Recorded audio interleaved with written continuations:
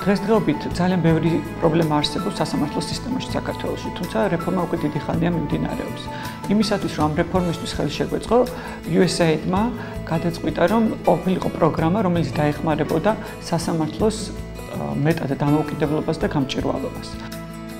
ამისათვის აღმოსავლეთ-დასავლეთის მართვის ინსტიტუტი და ევრაზიის თანამშრომლობის ფონდი ახორციელებს პროგრამას, რომელსაც ქვია სამოქალაქო ინიციატივა დამოუკიდებელი სასამართლოსათვის, რომელიც უბრალოდ ამ მიზანს ემსახურება და რამოდენიმე კომპონენტისგან შედგება.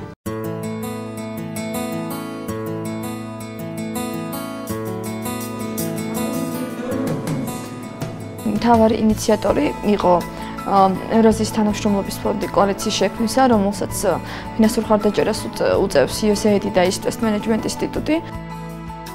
არიან გაერთიანებული ისეთი ორგანიზაციები, რომლებსაც გული შეტკივა სასამართლოს დამოუკიდებლობის და გამჭვირვალობის საკითხებზე და რომლებსაც შეუძლიათ ამ საკითხში გარკვეული წვლილის შეტანა.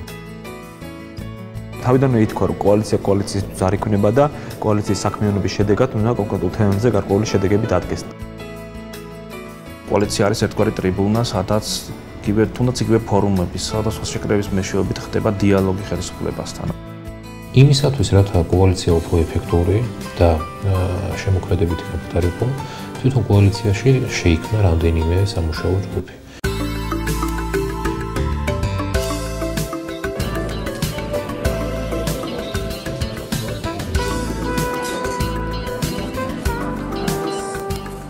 ეს კონკრეტული შეხვედრა მიზნად ისახავს კოალიციის მონაწილე ორგანიზაციების ჯგუფებად დაყოფას. ჩვენ წინა შეხვედრებზე დავსახეთ სტრატეგიები, ამოცანები და ესე გადავანაწილეთ 6 პუნქტში, რაზეც უკვე შემდეგში თქვით, რომ უნდა შემდგარიყო ჯგუფები, სწორედ ამას ვაკეთებთ დღეს და თითეული ორგანიზაცია განაწილდა იმ ჯგუფში, სადაც თulis რომ აქვს უფრო მეტი გამოცდილება და სადაც თulis რომ უფრო მეტ დრამის შემატებს კოალიციის საბოლოო ჯამში ერთიან მოქმედებას.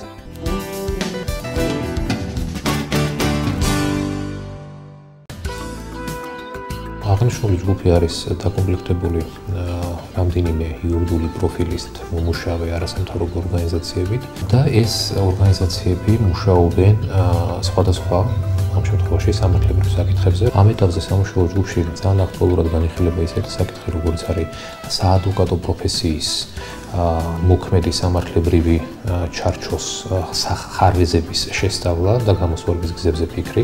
მეორე ძალზედ მნიშვნელოვანი საკითხი, რაზეც ამ ეტაპზე სამუშაო ჯგუფი მუშაობს, ეს არის საადვოკატო პროფესიაში მიღების სტანდარტები.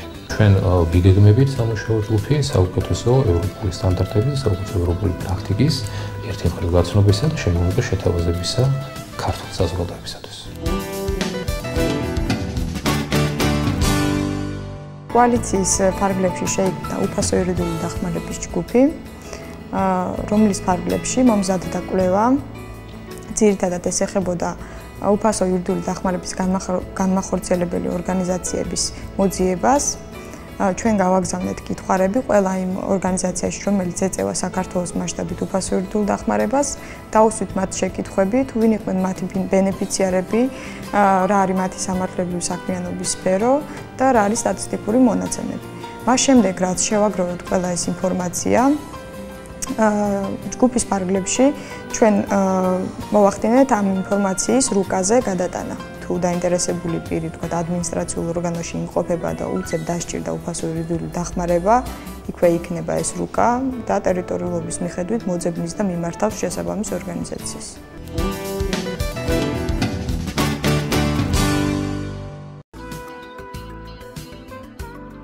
ჩვენ მუშაობთ რამდენიმე მიმართულებით.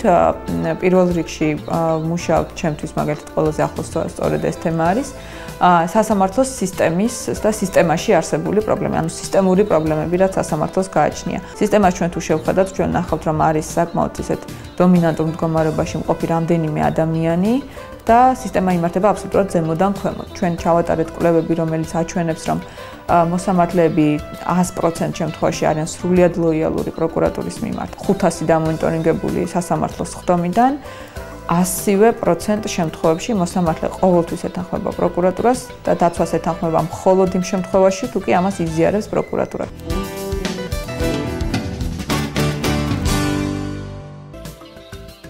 სისხლის სამართლის მართლმსაჯულებაში ეხლა ჩვენ ამ წუთში აქცენტს ვაკეთებთ რამდენიმე ყველაზე პრობლემურ თემაზე, ეს არის ამკვეთი ღონისძიებები. მეორე საკითხი, რომელზეც ჩვენ ვაკეთებთ განსაკუთრებულ ყურადღებას, ეს არის ადმინისტრაციული პატიმრობის თემა. ადმინისტრაციულ სამართალდარღვევათა კოდექსი არის ძალიან ძველი და საჭიროებს განახლებას მთელი რიგი დებულებებისა. ყველაზე ისეთი ნორმა, რომელიც ზიანს აყენებს საზოგადოებას და ძალიან ცუდ გავლენას ახდენს მასზე, არის ადმინისტრაციული პატიმრობა. ვინაიდან ადმინისტრაციული პატიმრობის ვადები, როგორც ვიცით, არის 90 დღე და დაკავებისას არ არის საჭირო, რომ მოქონდეს ძალიან ისეთი მყარი საფუძვლები. თავისუფლებისა და ხელშეუხებლობის უფლება, რომელიც გარანტირებული ევროპული კონვენციით, ირღვევა იმ შემთხვევაში, როდესაც ხდება ადმინისტრაციული პატიმრობის გამოყენება ამ ფორმით.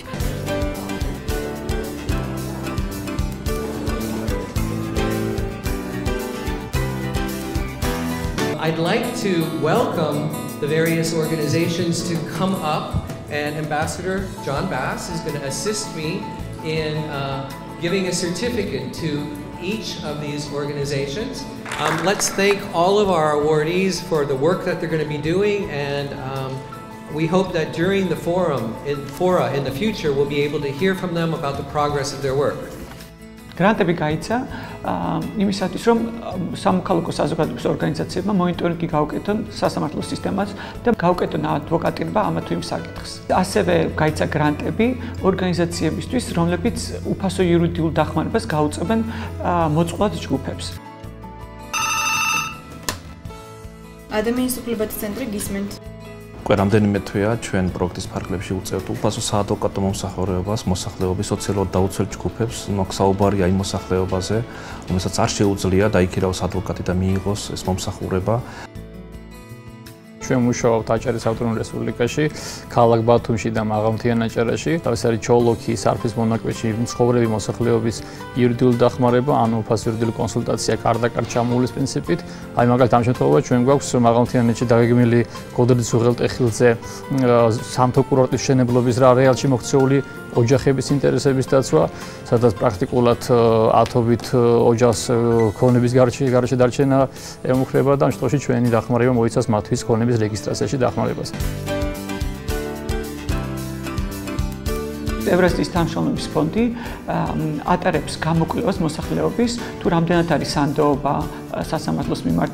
გარდა ამისა ატარებს ფოკუს ჯგუფებთან, ექსპერტებთან გამოკითხვას იმისა თუ როგორ შეიძლება ეს სისტემა გამოსწორდეს და ასევე რომელი საკითხები არის მეტად უფრო პრობლემატური. ამ კვლევების საფუძველზე უკვე სამოქალაქო საზოგადოების ორგანიზაციები თავიანთ ექსპერტულ დასკვნებსაც აძლევენ ამასთან დაკავშირებით. ფორუმზე უკვე ხდება ყველა დაინტერესებული პირის მოწვევა და აი ამ რეკომენდაციების და დაკრუვების გაზიარება. ეს არის მეორე საჯარო ფორუმი კოალიცია დამოუკიდებელი და გამჭვირვალე მართლმსაჯულების მიერ ორგანიზებული, რომელიც შეეხება კომერციული სამართლის საკითხებს. ძირითადად განხილული იქნა საკითხი იმასთან დაკავშირებით, რომ ბანკებს აღუდგეს ის რეჟიმი, რაც არსებობდა 2011 წლის ოქტომბრამდე. ეს პოლიტიკური გადაწყვეტილება მიღებულია, დღეს გაჟღერდა ოფიციალურად, ჩემი აზრით ეს განადგურებული ნაბიჯია. ეს უკვე პირველი შედეგია, ასე ვთქვათ, კოალიციის, ზოგადად ბიზნეს წრეების, ბიზნეს ორგანიზაციების და სახელმწიფოს ურთიერთობისა. მეხუთე ფორუმი გაიმართა და არაერთი შეხვედრა. შედეგების თვალსაზრისით მნიშვნელოვანია ის, რომ წელს პარლამენტმა მიიღო პაკეტი ცვლილებების, საკანონმდებლო პაკეტი ცვლილებების, რომელიც შეეხებოდა იუსტიციის საბჭოს საქმიანობას, რომელიც შეეხებოდა მოსამართლეების მიმართ დისციპლინური წარმოების განსაჯაროებას. აგრეთვე საინტერესო თემა გახავთ ადმინისტრაციულ სამართალდარღვევათა კოდექსი და ძალიან საინტერესო ფორუმი გაიმართა სულ რამდენიმე თვის წინ და ამ ფორუმის შედეგი გახდათ ის, რომ კანონპროექტი გადამუშავდა და დღეს, როცა უკვე ხედავთ ახალ კანონპროექტს, იქ მთელი რიგი საკითხები გაუმჯობესებულია. რა თქმა უნდა, ჩვენ ვერ ვიტყვით, რომ შედეგი დანახვა შეიძლება ერთ თვეში თუ ორ თვეში, მაგრამ თუ უფრო მეტ კონტექსტს დავინახავთ, ჩვენ ხედავთ, რომ ნაბიჯ-ნაბიჯ გარკვეული შედეგები შევახცევთ. კოალიცია გააგრძელოს მუშაობას, ისევ და ისევ კონკრეტულ საკითხებზე, რომელზეც მუშაობს და გაიცემა კიდევ ახალი გრანტები, ფინანსები იმისათვის, რომ უფასო იურიდიული დახმარება იყოს და გაიცემა კიდევ მეტი გრანტები, რომლებიც მონიტორინგს გაუწევენ სასამართლო ხელისუფლებას.